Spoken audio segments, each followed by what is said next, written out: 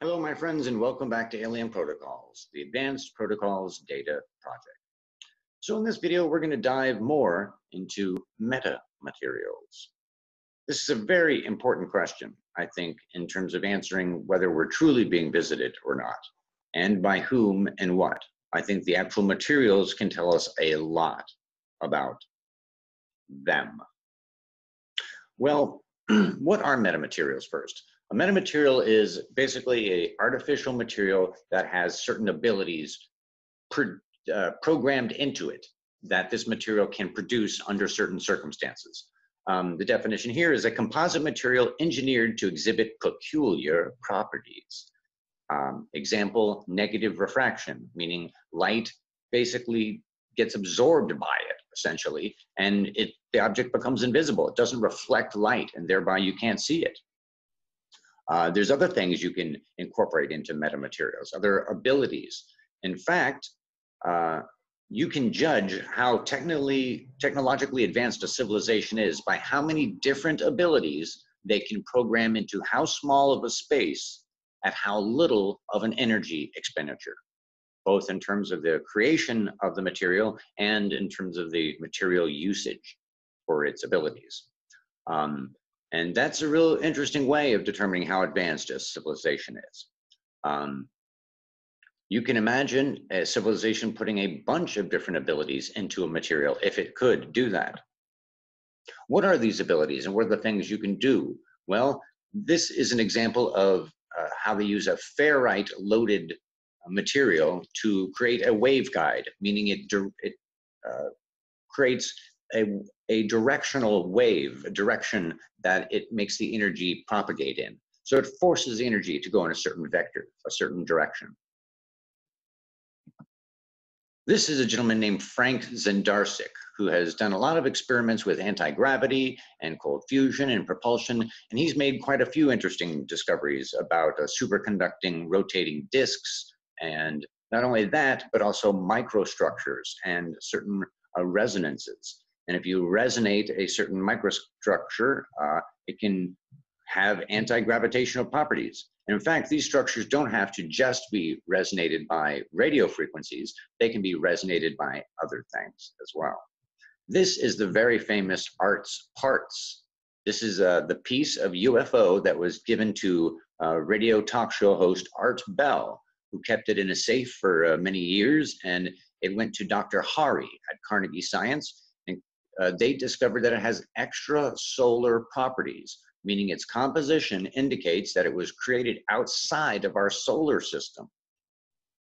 There are certain elemental purities and strange peculiarities about this material. First of all, it acts as a waveguide for a certain terahertz, a certain frequency of terahertz. And also it has purities that are not found in nature, but also that are very interestingly multi-layered. Magnesium and zinc combination, mostly magnesium, like 96% magnesium and like 93% zinc, and then a tremendous purity of bismuth. And if you look at this little side right here above the quarter there, just remember that shape. It's going to look like a piece that Hal Puthoff showed. Also, they find out different things about this material and different qualities, like you can hit it with a low frequency resonance and it can create a strong magnetic field. These are some of the specific hertz and frequencies that it operates in, 4.7 to 5.6 terahertz. And the wavelength range is 53 to 63 microns. Very, very interesting material. And here's the elementary composition of the material. This is the dark side of what you can see here is called the skin. And this is from 1996. So this is from Dr. Hari.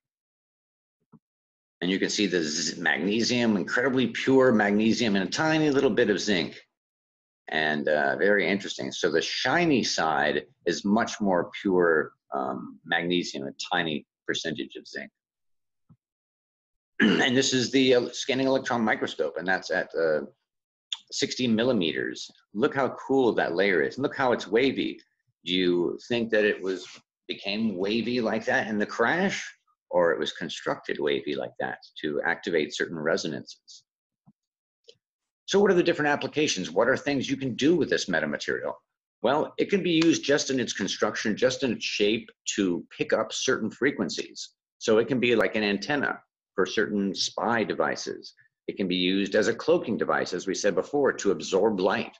It can be used to resonate at the right frequency where it essentially allows the craft that it's in to uncouple from the gravity field that it's in.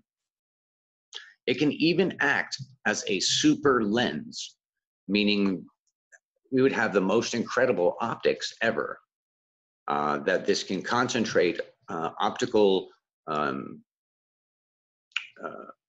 indexes and basically allow you to see clearer than you've ever seen before. So this would be used in spy craft and different types of suborbital reconnaissance vehicles, perhaps. And of course, the interesting thing about metamaterials is it's in different scales, in different size scales. It can be large all the way from like 2D flat objects to carbon nanotubes, which is pretty large, more like the molecular kind of level, and have nanopolymers. You could use metamaterials to create certain paints that would have amazing abilities.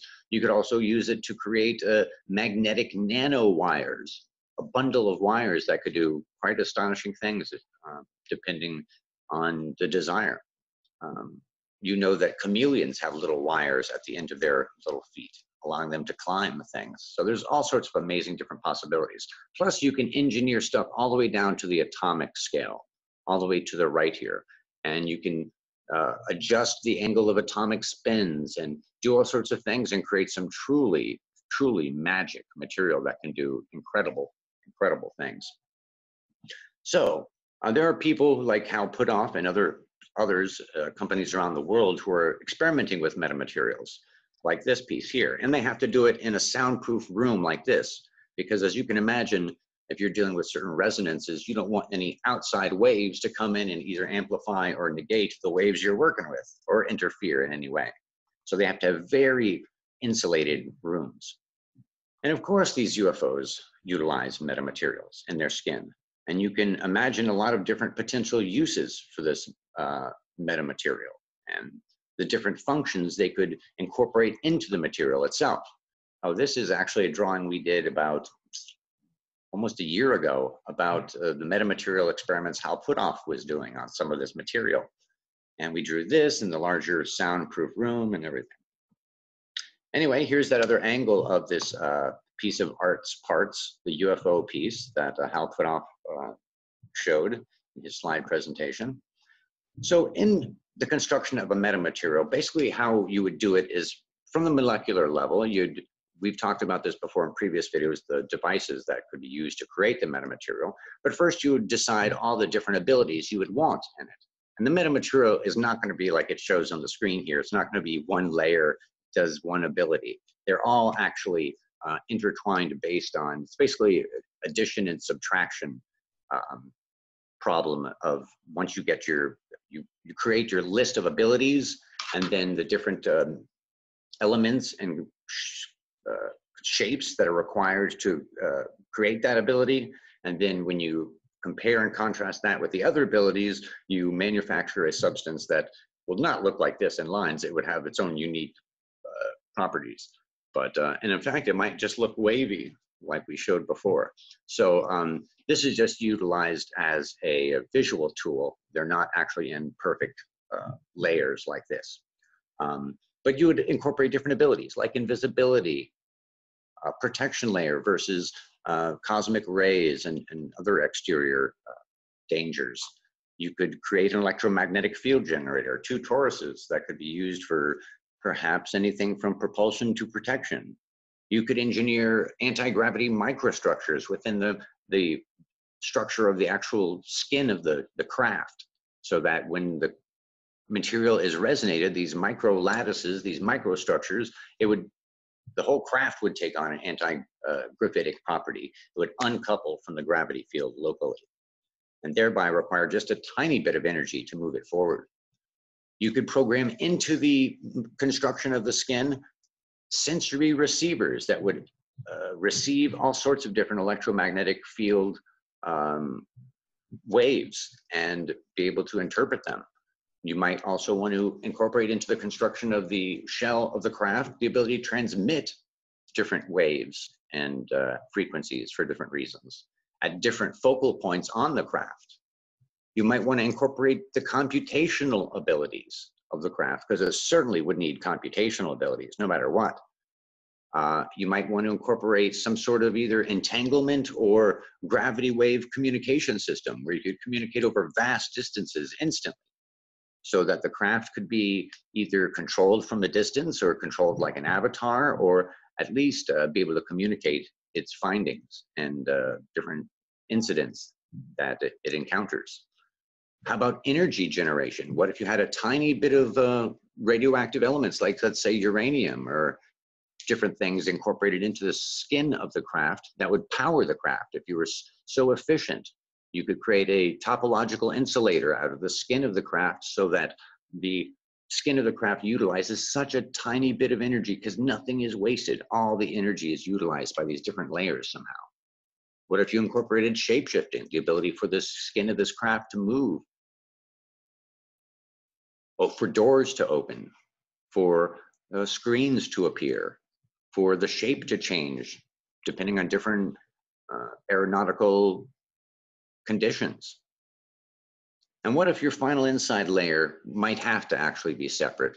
An internal protection layer to protect the organic occupants from any type of radiations.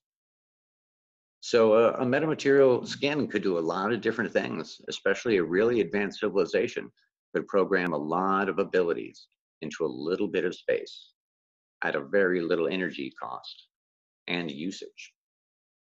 What do you guys think? What kind of abilities do you think they must do in yours?